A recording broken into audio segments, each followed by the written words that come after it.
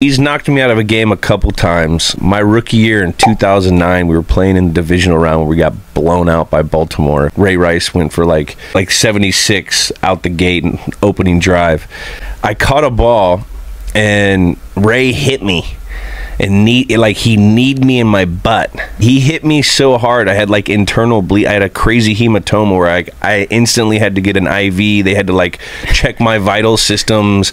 I couldn't sit down for like literally 3 weeks. I had full J-Lo butt on my right cheek. Literally like 6 times the size. I had to go fly with like a donut because it was the last game of the year. I wanted to go home. And I couldn't fly for like a week. But so you were thick. I was thick. You were all caked up. 2 C's. It was nuts. Gnarly.